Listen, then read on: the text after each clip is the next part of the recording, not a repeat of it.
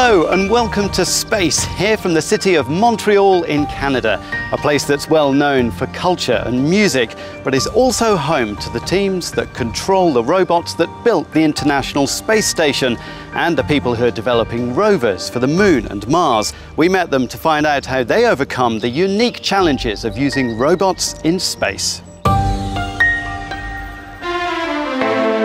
Robots are an essential companion to mankind in space, unique tools that make it possible to live and work in orbit. And one of the hardest working space robots is the Canadarm 2 on the International Space Station.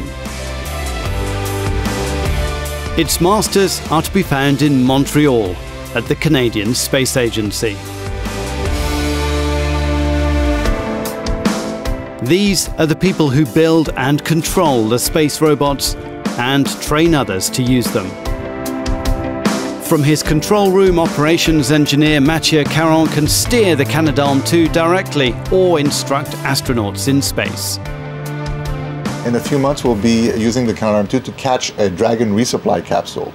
That capsule cannot dock on its own with the space station. It matches the heading and the speed of the space station, comes within 10 meters of the station, and astronauts inside will use the Canadarm 2 to grab on the SpaceX capsule. They have to make sure that they grab on quickly.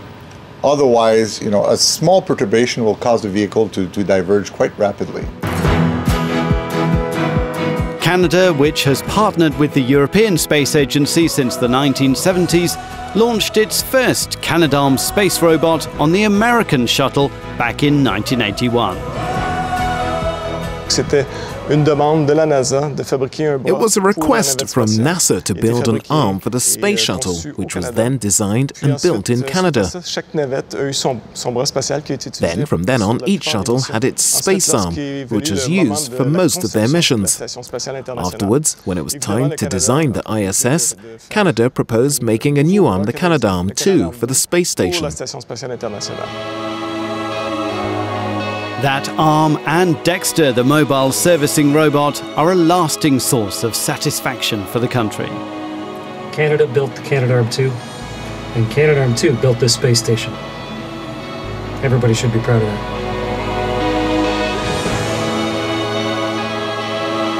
Each and every ESA and NASA astronaut has to train on Canadian space robotics.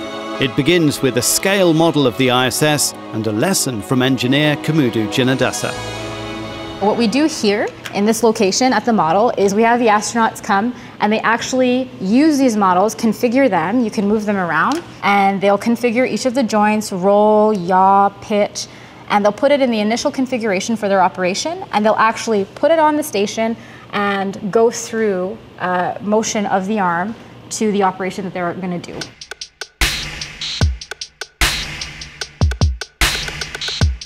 It's important because we don't want any collisions in space. Either collisions, self-collisions between the robotics themselves, self-collisions between the joints, collisions with EVA, that would be catastrophic, or even collisions with the station, which could cause a rapid depress, and then we'd be in a really high emergency situation.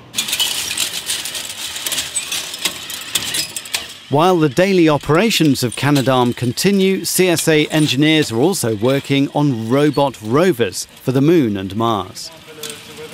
This is a rover that we've just designed with a Canadian company. So the aim is to see if we can send rovers for planetary exploration. So we're aiming for the Moon and Mars. So you have to find wheels that can adapt and resist the cold. It can be minus 150, minus 200 degrees. So rubber wheels don't work. You have to be able to adapt to obstacles and be really tough. The long-term vision is that such rovers would be mounted with drills and prospection devices to search for useful resources that could help mankind survive in space. If we were able to find water on the moon, that would allow us to use the moon as a base, make fuel, make oxygen. So if we had water, and we've shown that there are traces of it there, then the next step is to show if we're capable of extracting water and be able to do something with it with sufficient quantities. So that's a type of mission that we could do that would then allow us to pursue lunar exploration. The history of space robotics has been one of man and machine working hand in hand. But the future is likely to be one of autonomy as robots work remotely, saving astronauts from hazardous tasks. Whenever something can be done robotically, we're asked to do so. I'm talking about cutting or moving thermal blankets, unscrewing caps, cutting tethers, and even bringing a nozzle and pumping fuel in the satellite. And that really represents a promising avenue for robotics in the future.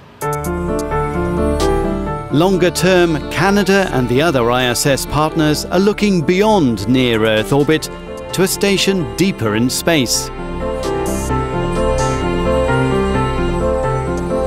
The next step will be to go further.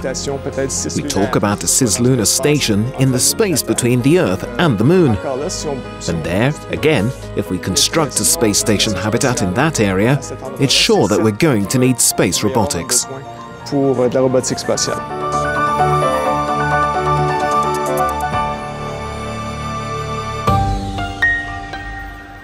Away from robots now and to our regular update on the ExoMars mission. The spacecraft is on its way to the red planet right now. When it gets there, it's going to be looking for methane, a gas that's linked to life, but could be coming from other sources too. Let's find out more in Destination Mars.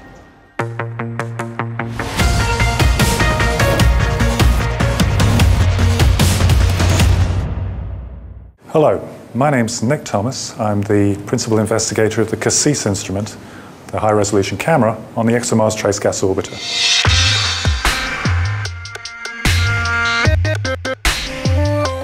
CASSIS is designed to look at dynamic processes on the surface of Mars. And so we'll be looking at things that are happening, the changes that are occurring on the surface. There are volcanic mechanisms that can produce methane, and it's got very little to do with life in that particular case. But we know that there are meteorite impacts on the surface of Mars. This exposes fresh material from under the surface, and that fresh material could be containing some trace gas material like methane, for example. We also have evidence for avalanches and lavines. There might be gas trapped there, it's then exposed, gets into the atmosphere, and who knows, maybe it's detectable with the TGO's instruments. The production of methane is not necessarily to do with life. There are other processes that can produce methane. So looking for life is not trivial, and proving that it's there is very difficult. That's all from us here in Montreal. You can keep up to date with space news and watch other episodes of Destination Mars on Euronews.com.